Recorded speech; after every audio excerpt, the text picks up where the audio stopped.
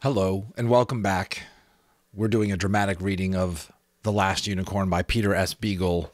We are on Chapter 12, Plots Thickening, Story Reaching a Pivotal Peak. Let's keep going without delay into Chapter 12, shall we? Thanks for sticking with me. In the great hall of King Haggard's castle, the clock struck 6. Actually, it was 11 minutes past midnight, but the hall was a little darker than it had been at 6 o'clock or at noon. Yet, those who lived in the castle told time by the difference in the dark. There were hours when the hall was cold simply for want of warmth and gloomy for lack of light, when the air was stale and still, and the stones stank of old water because there were no windows to let in the scouring wind. That was daytime. But at night, as some trees hold a living light all day, hold it with the undersides of their leaves until long after sundown, so at night the castle was charged and swarming with darkness, alive with darkness. Then the great hall was cold for a reason. Then the small sounds that slept by day woke up to patter and scratch in the corners. Powerful, powerful writing here. That's top of 226. It was night when the old smell of the stones seemed to rise from far below the floor. "Light a light," Molly Grew said. "Please, can you make a light?" Smendrick muttered something curt and professional. For a moment, nothing happened. But then a strange, sallow brightness began to spread over the floor, scattering itself about the room in 1,000 scurrying shards that shone and squeaked. The little night beasts of the castle were glowing like fireflies. They darted here and there in the hall, raising swift shadows with their sickly light and making the darkness even colder than before. "I wish you hadn't done that," Molly said. "Can you turn them off again? The purple ones, anyway, with the legs, I guess." "No, I can't," Smendrick answered crossly. "Be quiet. Where's the skull?" The Lady Amalthea could see it grinning from a pillar, lemon small in the shadows and dim as the morning moon, but she said nothing. She had not spoken since she came down from the tower. "There," the magician said. He strode to the skull and peered into its split and crumbling eye sockets for a long time, nodding slowly and making solemn sounds to himself. Molly Grew stared with equal earnestness, but she glanced often at the Lady Amalthea. At last Smendrick said, "All right. Don't stand so close." "Are there really spells to make a skull speak?" Molly asked. The magician stretched out his fingers and gave her a small, competent smile. "There are spells to make everything speak. The master wizards were great listeners, and they devised ways to charm all things of the world, living and dead, into talking to them. That is most of it, being a wizard, seeing and listening." He drew a long breath, suddenly looking away and rubbing his hands together. "The rest is technique," he said. "Well, here we go." Abruptly he turned to face the skull, put one hand lightly on the pale crown, and addressed it in a deep, commanding voice. The words marched out of his mouth like soldiers, their steps echoing with power as they crossed the dark air. But the skull made no answer at all. "I just wondered," the magician said softly. He lifted his hand from the skull and spoke to it again. This time the sound of the spell was reasonable and cajoling, almost plaintive. The skull remained silent, but it seemed to Molly that a wakefulness slipped across the faceless front and was gone again. In the scuttling light of the radiant vermin, so it sounds like maybe earlier, if you weren't following that, I had trouble in the beginning, that maybe Smendrick lit up some of the little creatures that were skittering about, sprayed them with something almost magic somehow. So they're providing this sort of eerie light around them. Kind of unique and original of a way to light a room. A Lady Amalthea's hair shone like a flower, appearing neither interested nor indifferent, but quiet in the way that a battlefield is sometimes quiet. She watched as Smendrick recited one incantation after another to a desert-colored knob of bone that spoke not one word more than she did.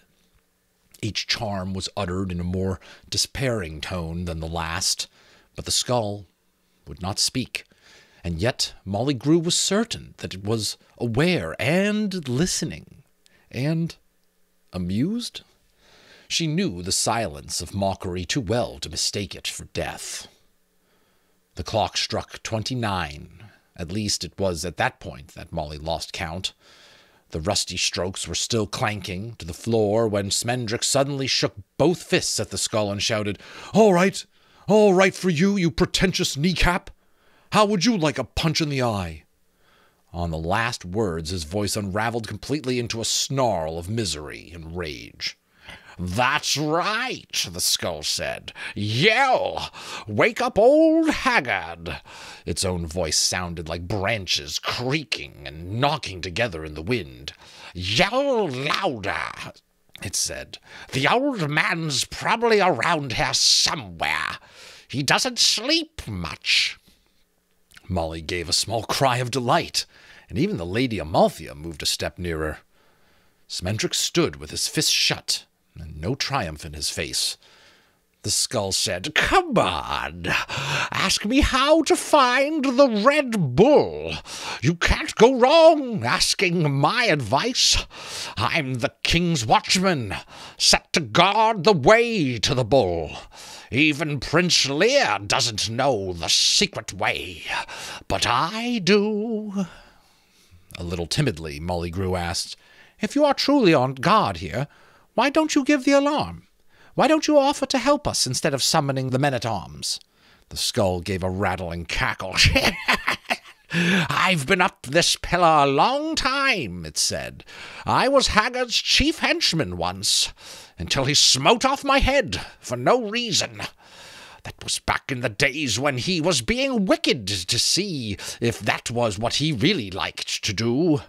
It wasn't, but he thought he might as well get some use out of my head. So he stuck it up here to serve as his sentinel. Under the circumstances, I'm not as loyal to King Haggard as I might be." Smendrick spoke in a low voice. "Answer the riddle, then. Tell us the way to the Red Bull."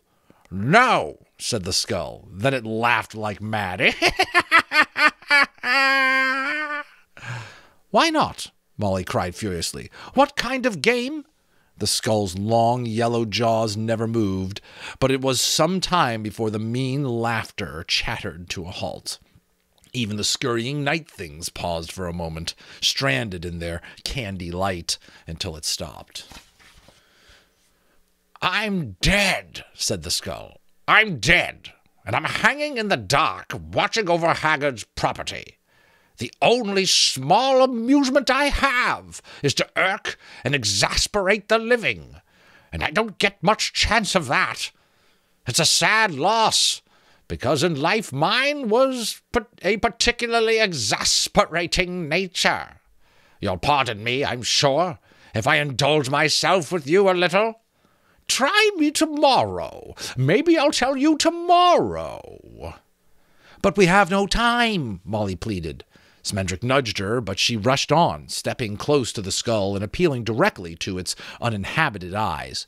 "We have no time. We may be too late now." "I have time," the skull replied reflectively. "It's really not so good to have time. Rush, scramble, desperation, this missed, that left behind, those others too big to fit in such a small space. That's the way life was meant to be. You're supposed to be too late for some things. Don't worry about it." Molly would have entreated further, but the magician gripped her arm and pulled her aside. "Be still," he said in a swift, fierce voice. "Not a word, not another word. The damn thing spoke, didn't it? Maybe that's all the riddle requires." "It isn't," the skull informed him. "I'll talk as much as you like, but I won't tell you anything. That's pretty rotten, isn't it? You should have seen me when I was alive." Smendrick paid no attention. "Where's the wine?" he demanded of Molly. "Let me see what I can do with the wine." "I couldn't find any," she said nervously. "I looked everywhere, but I don't think there's a drop in the castle." The magician glared at her in vast silence. "I looked," she said. Smendrick raised both arms slowly and let them fall to his sides. "Well," he said, "well, that's it then. If we can't find the wine. I have my illusions, but I can't make wine out of the air." The skull giggled in a clacking, talky way. "Matter can neither be created nor destroyed," it remarked. "Not by most magicians, anyway." From a fold of her dress, Molly produced a small flask that gleamed faintly in the darkness. She said, "I thought if you had some water to start with." Smendrick and the skull gave her very much the same look. "Well, it's been done," she said loudly. "It's not as you've had to make up something new. I'd never ask that of you." Now, maybe that's an allusion to the Bible, right? It's been done before, water being turned into wine. Page 231, by the way, of this version of the book, this reference is being made, for those of you writing papers. Hearing herself, she looked sideways at the Lady Amalthea, but Smendrick took the flask from her hand and studied it thoughtfully, turning it over and murmuring curious, fragile words to himself. Finally he said, "Why not? As you say, it's a standard trick." Standard trick. "There was quite a vogue for it at one time, I remember, but it's really a bit dated these days." He moved one hand slowly over the flask, weaving a word into the air. "What are you doing?" the skull asked eagerly. "Hey, do it closer. Do it over here. I can't see a thing." The magician turned away, holding the flask to his breast and bowing over it. He began a whispery chant that made Molly think of the sounds that a dead fire continues to make long after the last coal is faded. "You understand," he said, interrupting himself. "It won't be anything special. Vin ordinaire, if that." Molly nodded solemnly. Smendrick said, "And it's usually too sweet. And how I'm supposed to get it to drink itself, I haven't the faintest idea." Remember, that was part of the riddle, when the wine drinks itself. He took up the incantation again, even more softly, while the skull complained bitterly that it couldn't see or hear anything. Molly said something quiet and hopeful to the Lady Amalthea, who neither looked at her nor replied. The chant stopped abruptly, and Smendrick raised the flask to his lips. He sniffed at it first, muttering, "Weak, weak. Hardly any bouquet at all. Nobody ever made good wine by magic." Then he tilted it to drink, then shook it, and stared at it, and then, with a small, horrible smile, turned it over. Nothing ran out. Nothing at all. "That's done it," Smendrick said, almost cheerfully. He touched a dry tongue to his dry lips and repeated, "That's done it. That has finally done it." Still smiling, he lifted the flask again to hurl it across the hall. "No, wait! Hey, don't!" the skull's clattering voice protested so wildly that Smendrick halted before the flask left his hand. Wow, that was kind of cool. Top of page 33 is that the author said he flung it. So even we, as the audience, are like, no, because I've seen the movie. I'm like, the scene can't go on if you shatter the flask, you know. But he hadn't left his hand. So he gave the skull and us as the audience the impression he had just thrown it.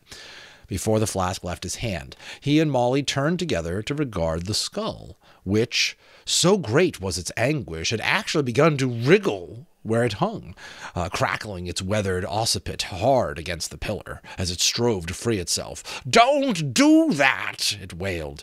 "You people must be crazy, throwing away wine like that. Give it to me if you don't want it, but don't throw it away." It rocked and lurched on the pillar, whimpering. A dreamy, wondering look crossed Smendrick's face, rather like a rain cloud drifting over dry country. Slowly he asked, "And what use have you for wine, with no tongue to taste it, no ribby palate to savor it, no gullet to gulp it down, 50 years dead? Can it be that you still remember, still desire? 50 years dead, what else can I do? The skull had ceased its grotesque twitching, but frustration made its voice almost human. I remember, it said. I remember more than wine.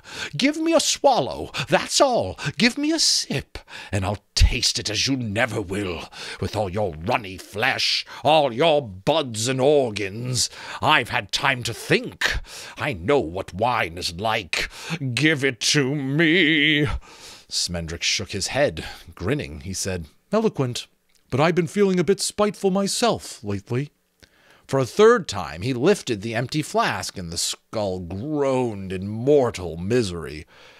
Out of pity, Molly Grew began to say, But it isn't. But the magician stepped on her foot.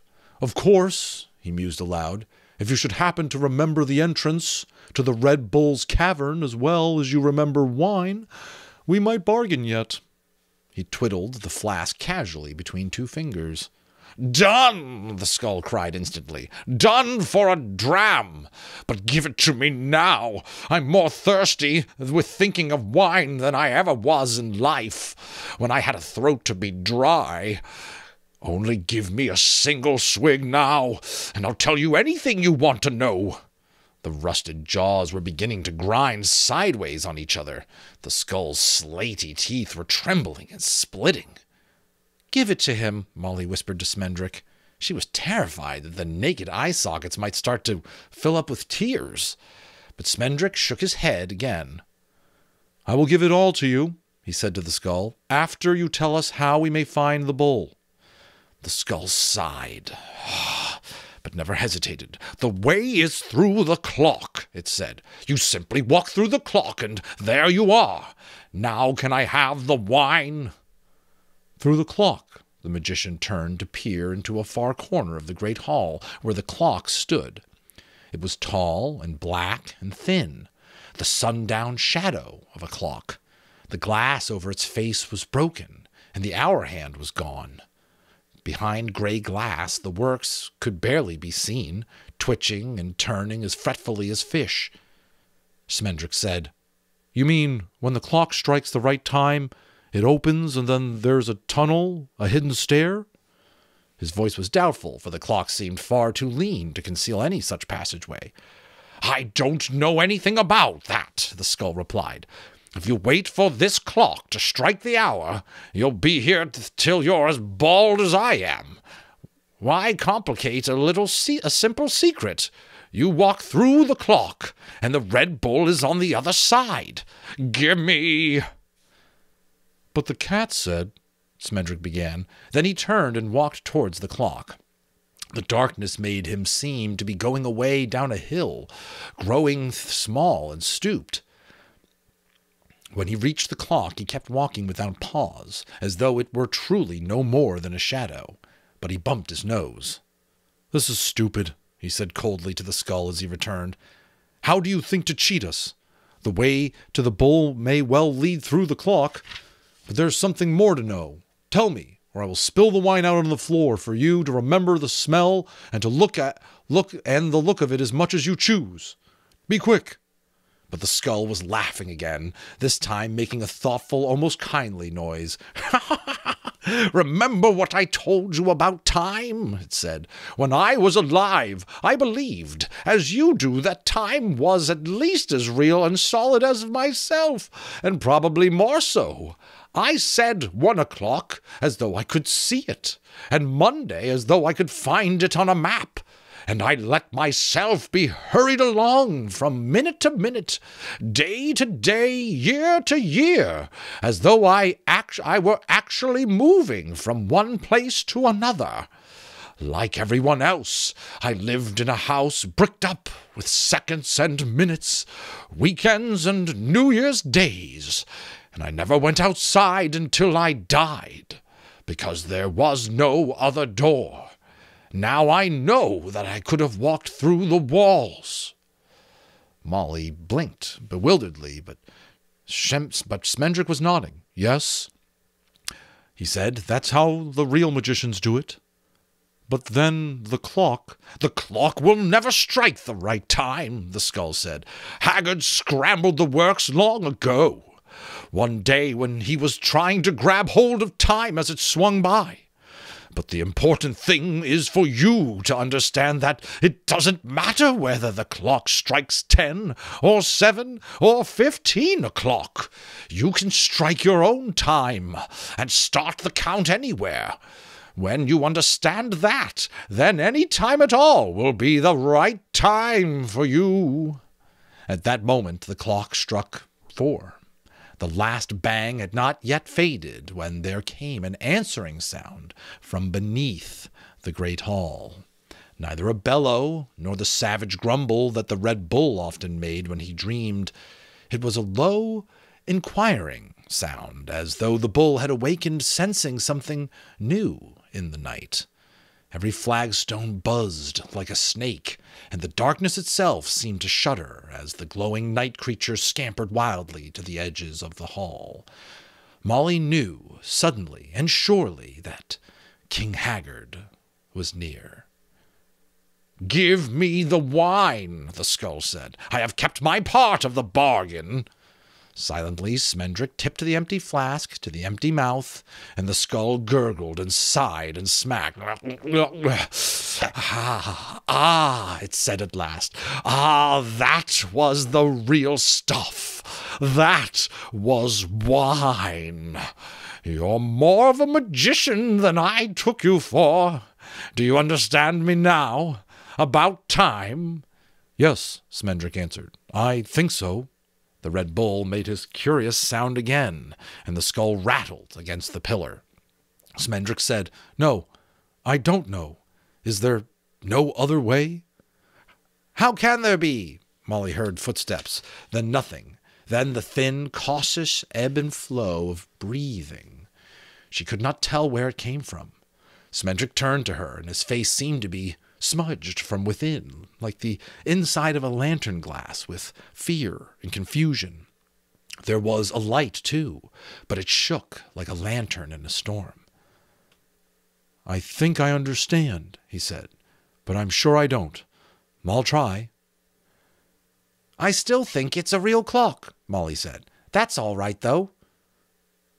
"I can walk through a real clock." She spoke partly to comfort him, but she felt a brightness in her own body as she realized that what she had said was true. "I don't know where we have to go," she said, "and that's as good as knowing the time any day." The skull interrupted her. It said, "I'll give you a bit of advice in the bargain, because the wine was so good." Smendrick looked guilty. The skull said, "Smash me. Just knock me to the floor and let me break in pieces. Don't ask why. Just do it." He was speaking very quickly, almost whispering. Together, Smendrick and Molly said, "What? Why?" The skull repeated its request. Smendrick demanded, "What are you saying? Why on earth should we break you?" "Do it," the skull insisted. "Do it." The sound of breath came nearer from all directions, though only on one pair of feet. "No," Smendrick said. "You're crazy." He turned his back and started a second time towards the gaunt, dark clock. Molly took the Lady Amalthea by her cold hand and followed him, trailing the white girl like a kite. "All right," the skull said sadly. "I warned you." In a terrible voice, a voice like hail on iron, it began at once to cry, "Help! Ho! The king! Guards! To me! Here are burglars, bandits, moss troopers, kidnappers, housebreakers, murderers, characters, assassins, plagiarists! King Haggard! Ho! King Haggard!" So I just have to jump in. That's cool because you never heard that in the movie itself. That the skull was almost trying to spare them, in this book anyways, from him turning into this sort of automatic charmed. It sounds like he has some sort of uncontrollable reason, charm to be an alarm. And he was trying to basically say, sacrifice me, destroy me, because otherwise I'm going to do that. That's what we just heard. Now, over their heads and all around them, feet came clattering, and they heard the whistling voices of the aged men-at-arms calling as they ran. No torches flared, for no light could be struck in the castle unless the king himself ordered it. And Haggard was yet silent. The 3 thieves stood confounded and undone, gaping helplessly at the skull. "I'm sorry," it said. "I'm just like that. Treacherous. But I did try." Then its vanished eyes suddenly saw the Lady Amalthea, and they went wide and bright, although they could not move. "Oh, no," it said softly. "No, you don't. I'm disloyal, but I'm not that disloyal."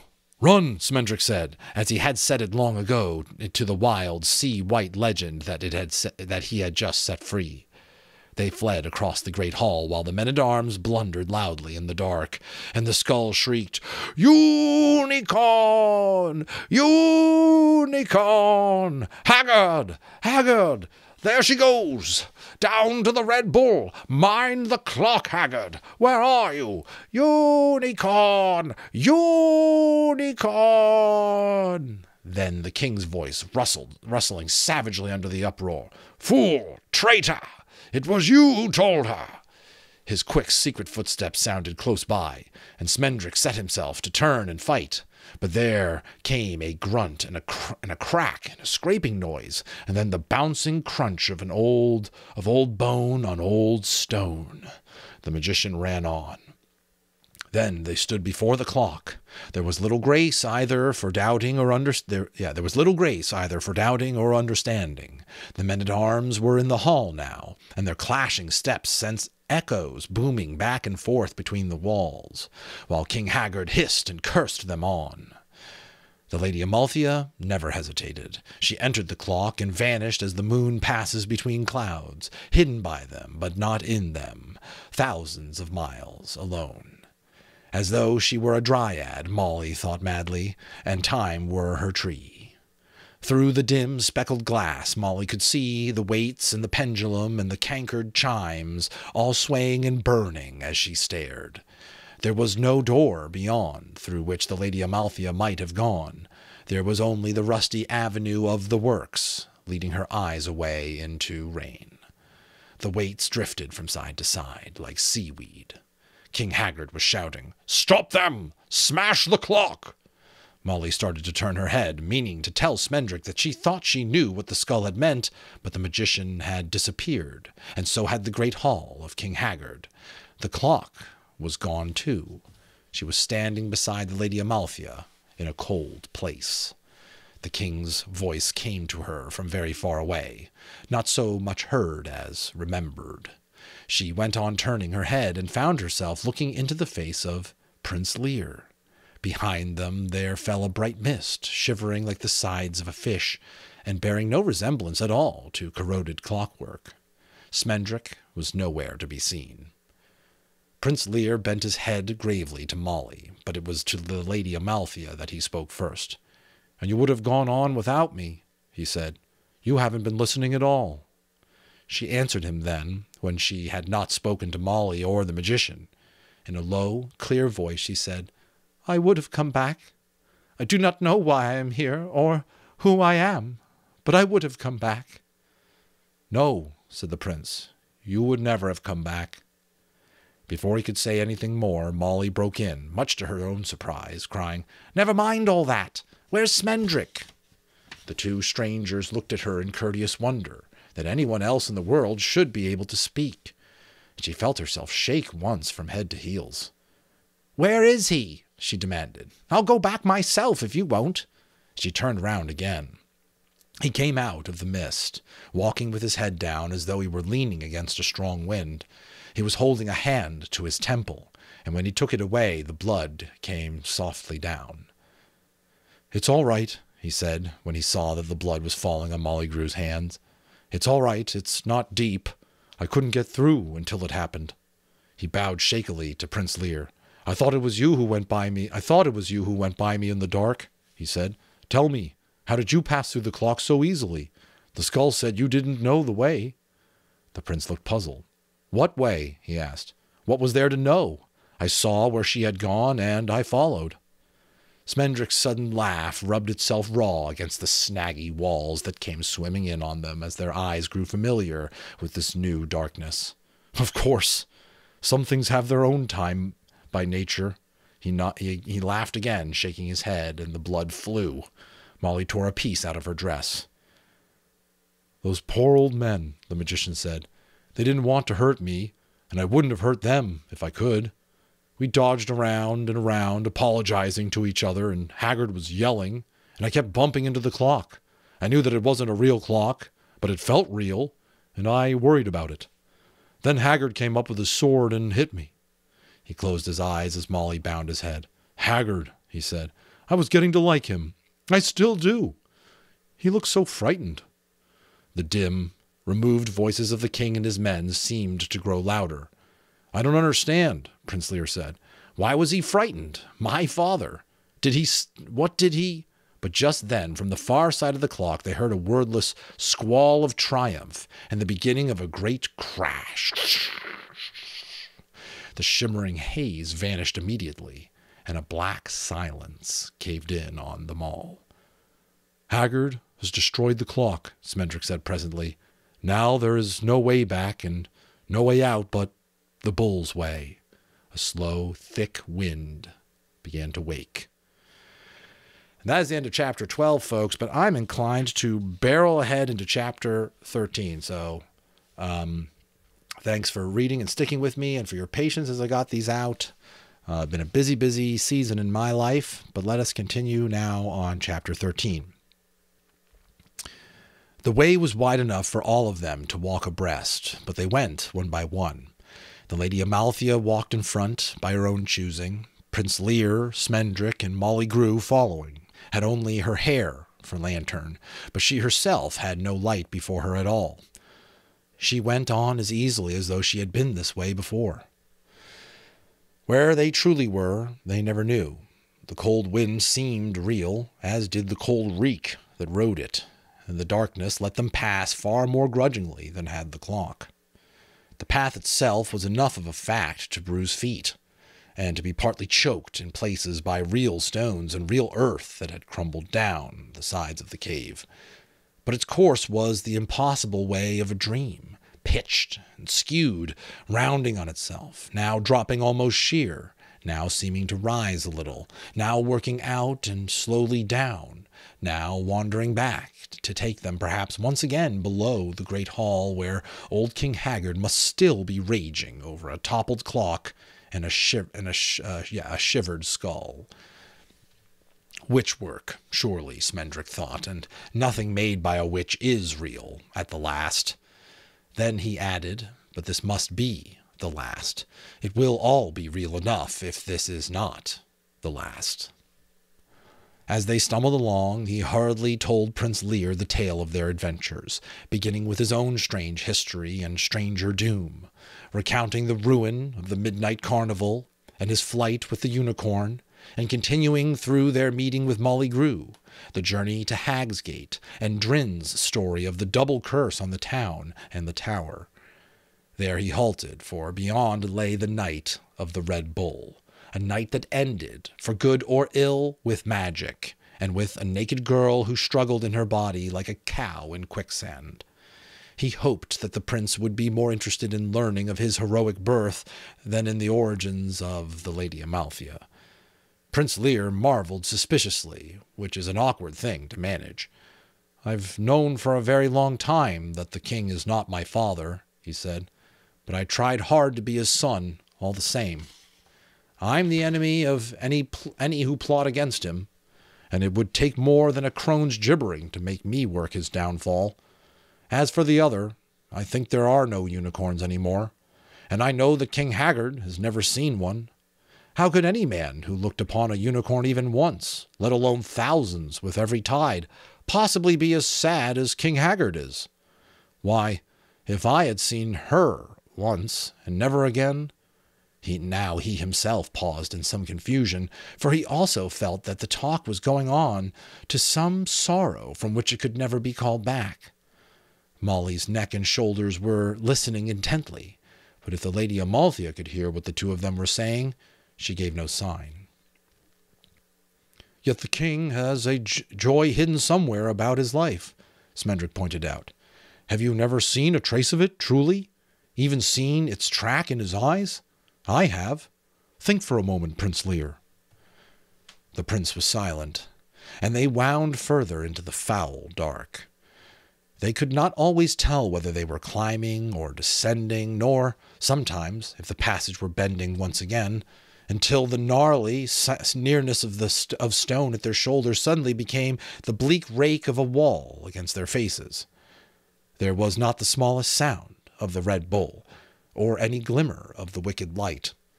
But when Smendrick touched his damp face, the smell of the bull came off on his fingers. Prince Lear said, "Sometimes, when he has been on the tower, there is something in his face. Not a light exactly, but a clearness. I remember. I was little, and he never looked like that when he looked at me, or anything else. And I had a dream." He was walking very slowly now, scuffing his feet. "I used to have a dream," he said, "that the same dream, over and over, about standing at my window in the middle of the night and seeing the bull, seeing the Red Bull." He did not finish. "Seeing the bull driving unicorns into the sea," Smendrick said. "It was no dream. Haggard has them all now, drifting in and out of the tides for his delight. All but one." The magician drew a deep breath. "That one is the Lady Amalthea." "Yes," Prince Lear answered him. "Yes, I know." Smendrick stared at him. "What do you mean you know?" he demanded angrily. "How could you possibly know that the Lady Amalthea is a unicorn? She can't have told you, because she doesn't remember it herself. Since you took her fancy, she has thought only of being a mortal woman." He knew quite well that the truth was the other way around, but it made no difference to him just then. "How do you know?" he asked him again. Prince Lear stopped walking and turned to face him. It was too dark for Smendrick to see anything but the cool, milky shining where his wide eyes were. "I did not know what she was until now," he said, "but I knew the first time I saw her that she was something more than I could see. Unicorn, mermaid, lamia, sorceress, gorgon. No name you give her would surprise me or frighten me. I love whom I love." Nice sentiment. "That's a very nice sentiment," Smendrick said. "But when I change her back into her true self, so that she may do battle with the Red Bull and free her people—" "I love whom I love," Prince Lear repeated firmly. "You have no power over anything that matters." Before the magician could reply, the Lady Amalthea was standing between them, though neither man had seen or heard her as she came back along the passageway. In the darkness she gleamed and trembled like running water. She said, "I will go no further." It was to the prince that she spoke, but it was Smendrick who said, "There is no choice. We can only go on." Molygru came nearer, one anxious eye on the pale start of a cheekbone. The magician said again, "We can only go on." The Lady Amalthea would not look straight at him. "He must not change me," she said to Prince Lear. "Do not let him work his magic on me. The bull has no care for human beings. We may only walk out past him and get away. It is a unicorn the bull wants. Tell him not to change me into a unicorn." Prince Lear twisted his fingers until they cracked. Smendrick said, "It is true.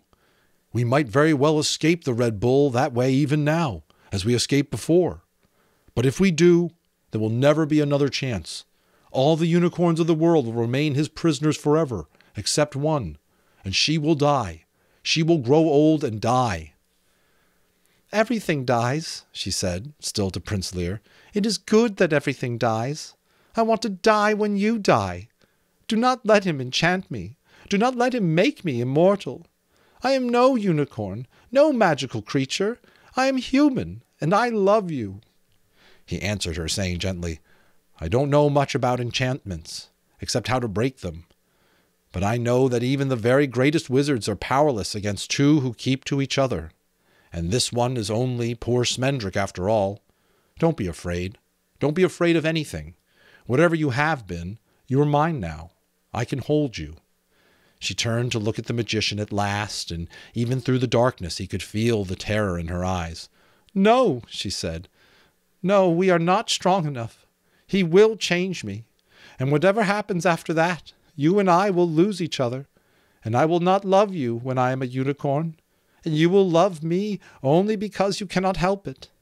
I will be more beautiful than anything in the world and live forever. Smendrick began to speak, but the sound of his voice made her cower like a candle flame. I will not have it. I will not have it be so. I will not have it so. He was looking back and forth from the prince. She was looking back and forth from the prince to the magician, holding her voice together like the edges of a wound. She said, If there is a single moment of love when he changes me, you will know it, for I will let the Red Bull drive me into the sea with the others. Then at least I will be near you. There's no need for all that, Smendrick spoke lightly, making himself laugh. I doubt I could turn you back if you wished it. Nikos himself never could turn a human being into a unicorn, and you are truly human now. You can love and fear and forbid things to be what they are and overact. Let it end here, then. Let the quest end. Is the world any worse for losing the unicorns? Or would it be any better if they were running free again? One good woman more in the world is worth every single unicorn gone. Let it end. Marry the prince and live happily ever after. Powerful statements here. This is page 250 in this book. The passageway seemed to be growing lighter, and Smendrick imagined the Red Bull stealing towards them, grotesquely cautious, setting his hooves down as primly as a heron. The thin glimmer of Molly Grew's cheekbone went out as she turned her face away. Yes, said the Lady Amalthea, that is my wish. But at that moment Prince Lear said, No. The word escaped him as suddenly as a sneeze, emerging in a questioning squeak, the voice of a silly young man, mortally embarrassed by a rich and terrible gift. No, he repeated, and this time the word told in another voice, a king's voice, not haggard, but a king whose grief was not for what he did not have, but for what he could not give. My lady, he said, I am a hero. It is a trade, no more, like weaving or brewing, and like them it has its own tricks and knacks and small arts. There are ways of perceiving witches, of knowing poison streams, and there are certain weak spots that all dragons have, and certain riddles that hooded strangers tend to set you. But the true secret of being a hero lies in knowing the order of things. The swineherd cannot already be wed to the princess when he embarks on his adventures, nor can the boy knock at the witch's door when she's away on vacation. The wicked uncle cannot be found out and foiled before he does something wicked. Things must happen when it is time for them to happen. Quests may not simply be abandoned. Prophecies may not be left to rot like unpicked fruit. Unicorns may go unrescued for a long time, but not forever. The happy ending cannot come in the middle of the story. The Lady Amalthea did not answer him. Smendrick asked, Why not? Who says so? Heroes, Prince Lear replied sadly. Heroes know about order, about happy endings. Heroes know that some things are better than others. Carpenters know grains and shingles and straight lines. He put his hands out to the Lady Amalthea and took one step toward her. She did not draw back from him, nor turn her face. Indeed, she lifted her head higher, and it was the prince who looked away. You were the one who taught me, he said. I never looked at you without seeing the sweetness of the way the world goes together, or without sorrow for its spoiling. I became a hero to serve you, and all that is like you. Also to find some way of starting a conversation. But the Lady Amalthea spoke no word to him. Pale as lime, the brightness was rising in the cavern. They could see one another clearly now, each gone tallowy and strange with fear. Even the beauty of the Lady Amalthea drained away under that dull, hungry light. She looked more mortal than any of the other three. The bull is coming, Prince Lear said. He turned and set off down the passageway, taking the bold, eager strides of a hero. The Lady Amalthea followed him, walking as lightly and proudly as princesses are taught to try to walk. Molly Grew stayed close to the magician, taking his hands as she had used to touch the unicorn when she was lonely. He smiled down at her, looking quite pleased with himself. Molly said, Let her stay the way she is. Let her be. Tell that to Lear, he replied cheerfully. Was it I who said that order is all? Was it I who said she must challenge the Red Bull because it will be more proper and precise that way? I have no concern for regulated rescues and official happy endings. That's Lear. But you made him do it, she said. You knew that all he wants in the world is to give up her quest and stay all he wants in the world is to have her give up her quest and stay with him. And she would have done it, but you reminded him that he's a hero, and now he has to do what heroes do. He loves her, and you tricked him. I never, Smendrick said. Be quiet. He'll hear you. Molly felt herself growing lightheaded, silly with the nearness of the bull. The light and the smell had become a sticky sea in which she floundered like the unicorns, hopeless and eternal. The path was beginning to tilt downward into the deepening light, and far ahead Prince Lear and the Lady Amalthea went marching along to disaster as calmly as candles burning down. Molly grew sniggered. She went on, I knew why you did it, too. You can't become mortal yourself until you change her back again. Isn't that it? You don't care what happens to her, or to the others, as long as you become a real magician at last. Isn't that it? Well, you'll never be a real magician, even if you change the bull into a bullfrog, because it's still just a trick when you do it. You don't care about anything but magic. And what kind of magician is that? Smendrick, I don't feel good. I have to sit down. Smendrick must have carried her for a time, because she was definitely not walking, and his green eyes were ringing in her head. That's right. Nothing but magic matters to me. I would round up unicorns for Haggard myself if it would heighten my power by half a hair. It's true. I have no preferences and no loyalties. I have only magic. His voice was hard and sad. Really? She asked, rocking dreamily in her terror, watching the brightness flowing by. That's awful. She was very impressed. Are you really like that? No, he said, and then later, no, it's not true. How could I be like that and still have all these troubles? Then he said, Molly, you have to walk now. He's here. Oh, he's there. He's there. Molly saw the horns first. The light made her cover her face, but the pale horns struck bitterly through hands and eyelids to the back of her mind. She saw Prince Lear and the Lady Amalthea standing before the horns, and while the fire flourished on the walls of the cavern and soared up into the roofless dark, Prince Lear had drawn his sword, but it blazed up in his hand, and he let it fall, and it broke like ice. The Red Bull stamped his foot, and everyone fell down. Smendrick had thought to find the bull waiting in his lair, or in some wild place with room enough to do battle, but he had come silently up the passageway to meet them, and now he stood across their sight, not only from one burning wall to the other, but somehow in the walls themselves, and beyond them, bending away forever. Yet he was no mirage, but the Red Bull, still steaming and snuffling, shaking his blind head. His jaws champed over his breath with a terrible wallowing sound. Now is the time, whether I work ruin or great good. This is the end of it. The magician rose slowly to his feet, ignoring the bull, listening only to his cupped self as to a seashell. But no power stirred or spoke in him. He could hear nothing but the far, thin howling of emptiness against his ear, as old King Haggard must have heard it waking and sleeping, and never another sound. It will not come to me. Nikos was wrong. I am what I seem. The Lady Amalthea had stepped back a pace from the bull, but no more, and she was regarding him quietly as he pawed with his front feet and snorted great, rumbling, rainy blasts out of his vast nostrils. He seemed puzzled about her and almost foolish. He did not roar. The Lady Amalthea stood in his freezing light with her head tipped back to see all of them. Without turning her head, she put her hand out to find Prince Lear's hand. Good. Good. There's nothing I can do, and I'm glad of it. The bull will let her by, and she will go away with Lear. It is as right as anything. I'm only sorry about the unicorns. That's in his thoughts in italics.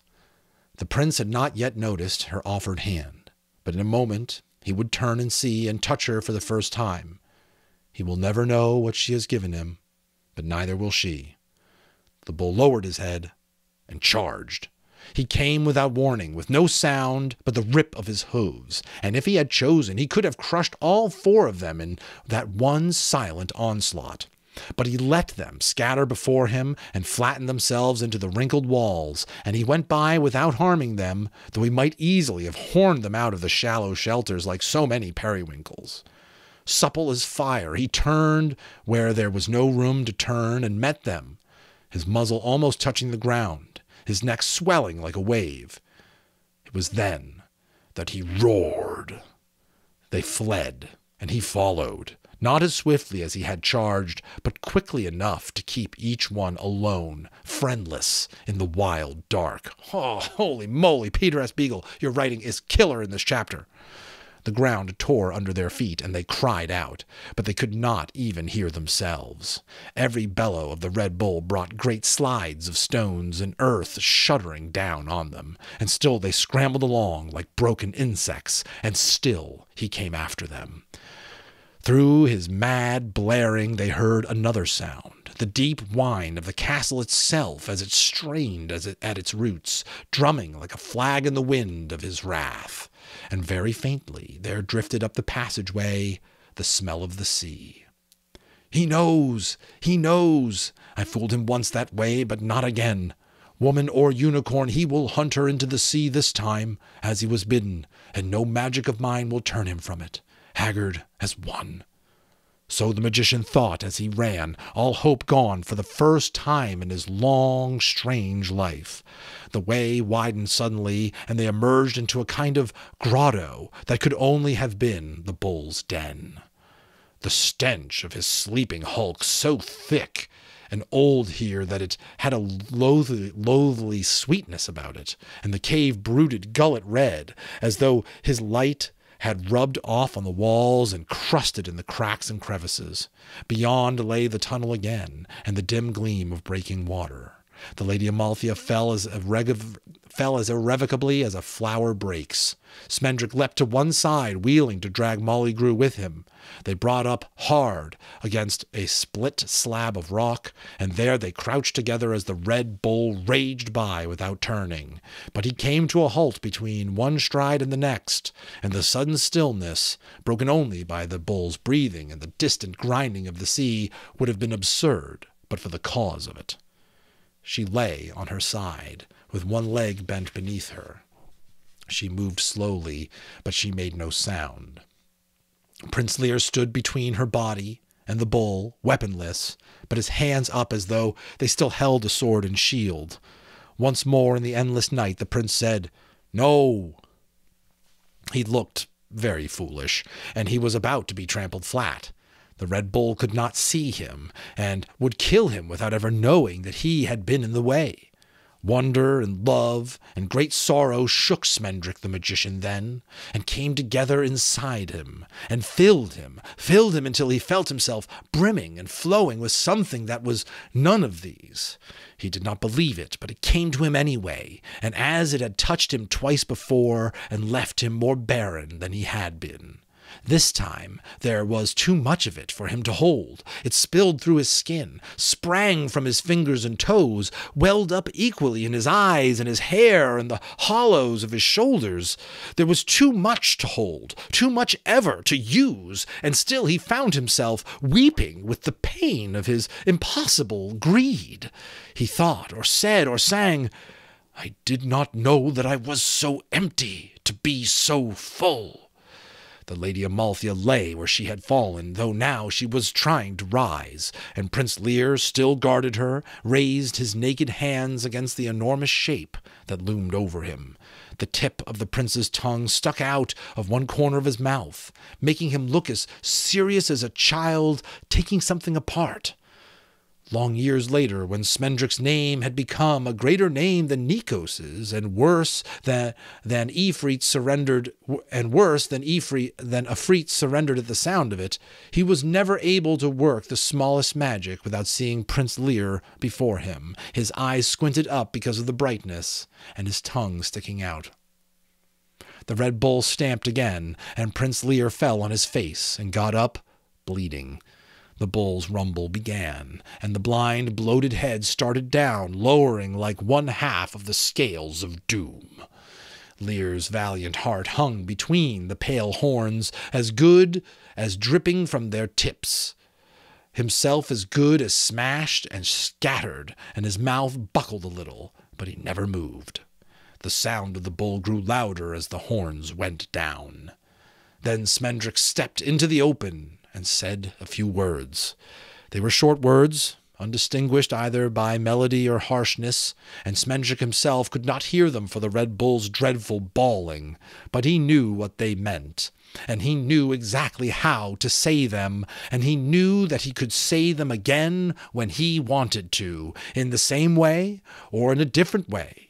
Now he spoke them gently and with joy, and as he did so, he felt his immortality fall from him like armor, or like a shroud.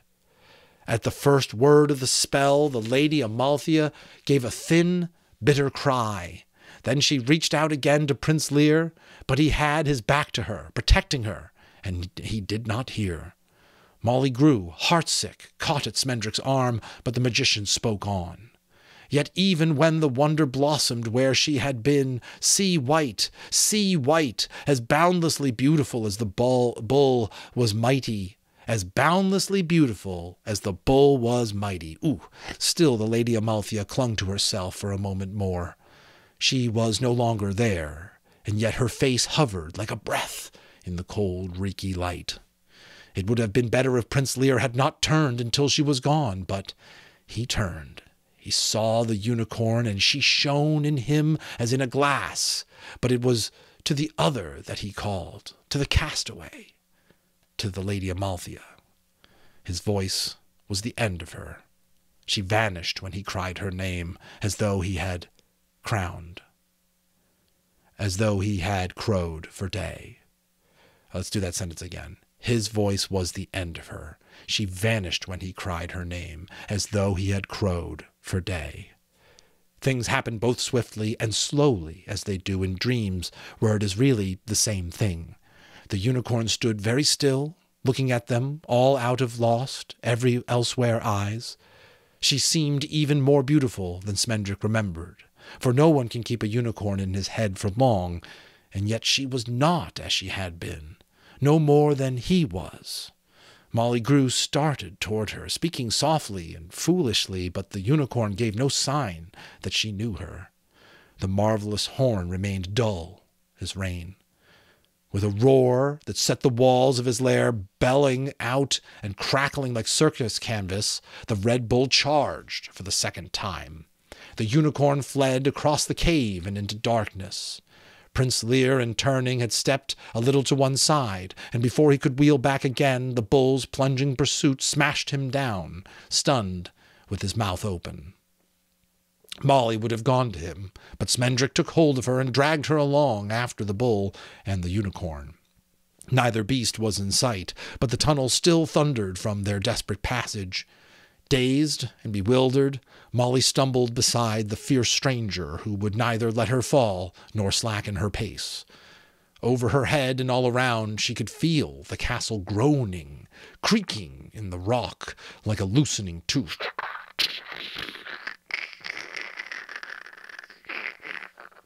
The witch's rhyme jangled in her memory over and over again. Yet none but one of Hagsgate town may bring the castle swirling down. Suddenly it was sand slowing their feet, and the smell of the sea, cold as the other smell, but so good, so friendly, that they both stopped running and laughed aloud.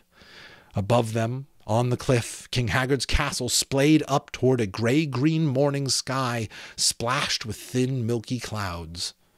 Molly was sure that the king himself must be watching from one of the tremulous towers, but she could not see him. A few stars still fluttered in the heavy blue sky over the water. The tide was out, and the bald beach had the gray, wet gleam of a stripped shellfish, but far down the strand the sea was bending like a bow, and Molly knew that the ebb had ended. The unicorn and the Red Bull stood facing each other at the arch of the bow, and the unicorn's back was to the sea. The bull moved in slowly, not charging, but pressing her almost gently toward the water, never touching her. She did not resist him. Her horn was dark, her head was down, and the bull was as much her master as he had been on the plain of Hagsgate before she became the Lady Amalthea. It might have been the same hopeless dawn, except for the sea. Yet she was not altogether beaten. She backed away until one hind foot actually stepped into the water. At that, she sprang through the sullen smolder of the Red Bull and ran away along the beach, so swift and light that the wind of her passing blew her footprints off the sand. The bull went after her. "Do something," a hoarse voice said to Smendrick, as Molly had said it long ago. Prince Lear stood behind him, his face bloody and his eyes mad. He looked like King Haggard. "Do something," he said. "You have the power. You changed her into a unicorn. Do something now to save her. I will kill you if you don't." He showed the magicians his hands. "I cannot," Smendrick answered him quietly. "Not all the magic in the world can help her now. If she will not fight him, she must go into the sea with the others. Neither magic nor murder will help her." Molly heard small waves slapping on the sand. The tide was beginning to turn. She saw no unicorns tumbling in the water, though she looked for them, willing them to be there. What if it is too late? What if they drifted out on the last ebb tide, out to the deepest sea where no ships go, because of the kraken and the sea drake, and because of the floating jungles of wrack that tangle and drown even these? She will never find them. Would she stay with me? "Then what is magic for?" Prince Lear demanded wildly. "What use is wizardry if it cannot save a unicorn?" He gripped the magician's shoulder hard to keep from falling. Smendrick did not turn his head. With a touch of sad mockery in his voice, he said, "That's what heroes are for." They could not see the unicorn for the hugeness of the bull, but suddenly she doubled her track and came flying up the beach toward them. Blind and patient as the sea, the Red Bull followed her, his hooves gouging great ditches in the damp sand. Smoke and fire and spray and storm, they came on together, neither one gaining, and Prince Lear gave a soft grunt of understanding. "Yes, of course," he said. "That is exactly what heroes are for. Wizards make no difference, so they say that nothing does. But heroes are meant to die for unicorns." He let go of Smendrick's shoulder, smiling to himself. "There is a basic fallacy in your reasoning," Smendrick began indignantly, but the prince never heard what it was. The unicorn flashed by them, her breath streaming blue-white and her head carried too high, and Prince Lear leapt into the path of the Red Bull. For a moment he disappeared entirely, like a feather in a flame. The bull ran over him and left him lying on the ground. One side of his face cuddled too hard into the sand, and one leg kicked the air 3 times before it stopped. He fell without a cry, and Smendrick and Molly alike were stricken as silent as he. But the unicorn turned. The Red Bull halted when she did, and wheeled to put her once more between himself and the sea. He began his mincing, dancing advance again, but he might have been a courting bird for all the attention the unicorn paid him. He stood motionless, staring at the twisted body. She stood motionless, staring at the twisted body of Prince Lear. The tide was grumbling in hard now, and the beach was already a slice narrower. Whitecaps and skippers' daughters spilled up into the sprawling dawn, but Molly Grew still saw no other unicorn but her own. Over the castle, the sky was scarlet, and on the highest tower King Haggard stood up as clear and black as a winter tree. Molly could see the straight scar of his mouth, and his nails darkening as he gripped the parapet. But the castle cannot fall now. Only Lear could have made it fall. Suddenly the unicorn screamed. "Hee!" It was not at all like the challenging bell which she had first met the bull. It was an ugly, squawking wail of sorrow and loss and rage, such as no immortal creature ever gave. The castle quaked, and King Haggard shrank back with one arm across his face. The Red Bull hesitated, shuffling in the sand, lowing doubtfully. The unicorn cried out again and reared up like a scimitar. The scimitar is a curved blade.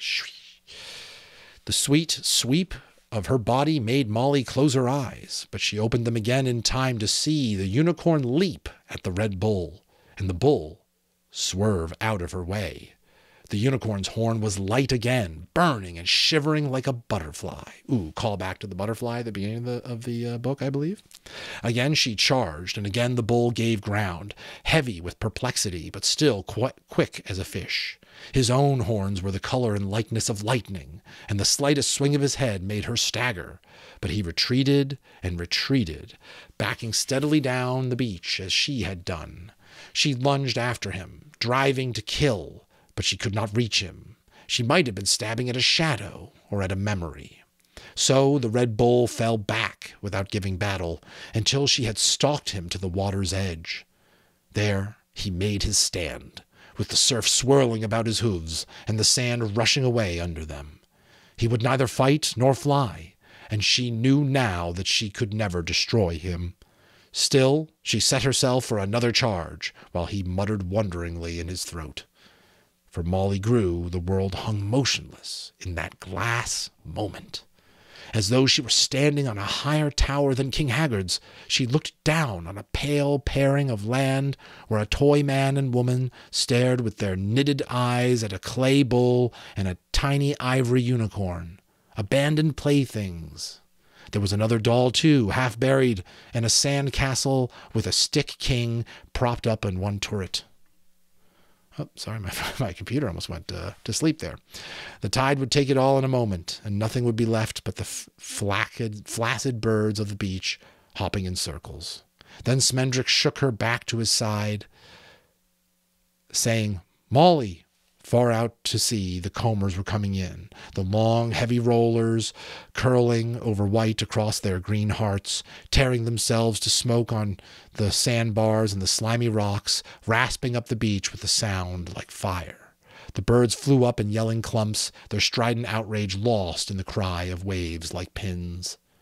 And in the whiteness, flowering in the tattered water, their bodies arching with the streaked marble hollows of the waves, their manes and tails and the fragile beards of the males burning in the sunlight, their eyes as dark and jeweled as the deep sea, and the shining of the horns, the seashell shining of the horns.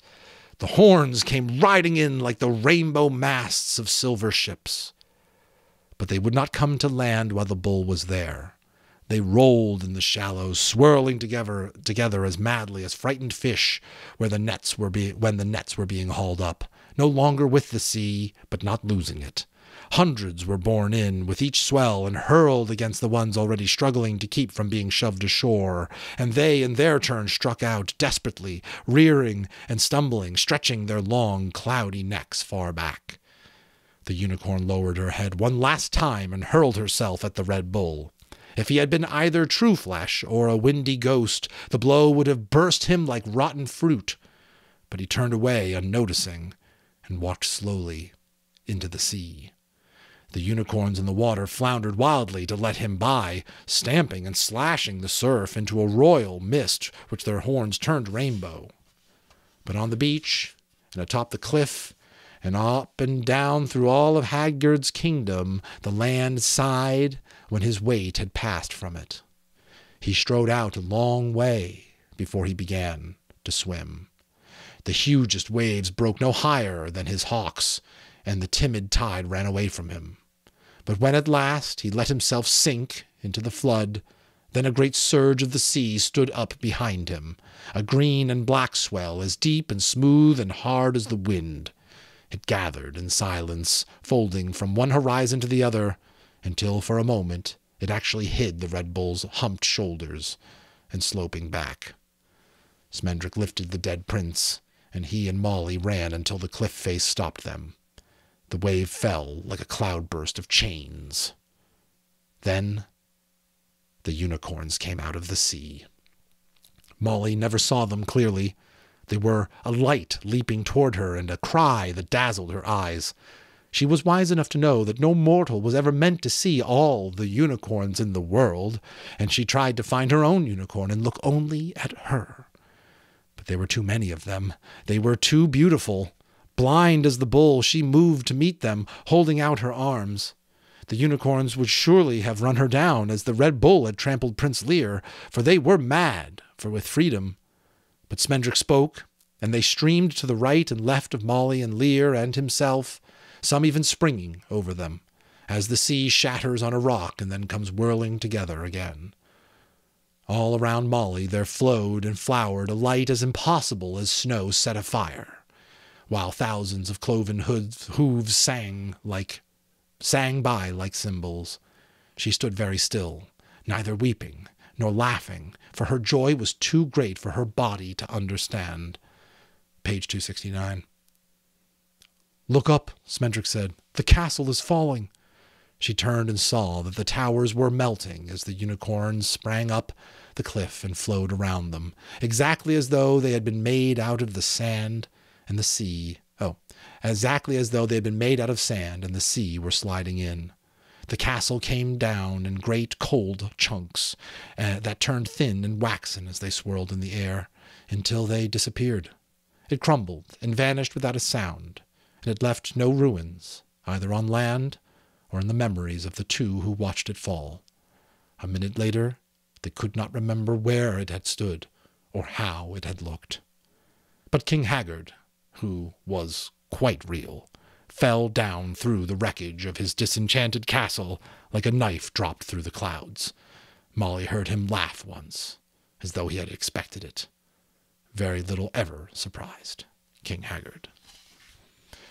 That is the end of chapter 13, folks. One of the longest sessions I've done for this book so far. Probably top of one of the longest sessions I've done for the channel. But you folks have been patient, and as I, had some other priorities and stuff like that I had to tend to. This is a labor of love. I record these primarily for my kids, so that if I'm just not around for any reason, they could always have me read some of my favorite classics to them, but also for your kids and for the young at heart. So I hope you've been enjoying it. We really have just one session left, the sort of epilogue and the ending. So hopefully you're already a subscriber, supporter. Let me know what you think. It's an honor to be able to read and share some great books with you. And a big shout out to Peter S Beagle, the author, who really brought it on those last couple chapters, right? Love the metaphors and stuff like that he used.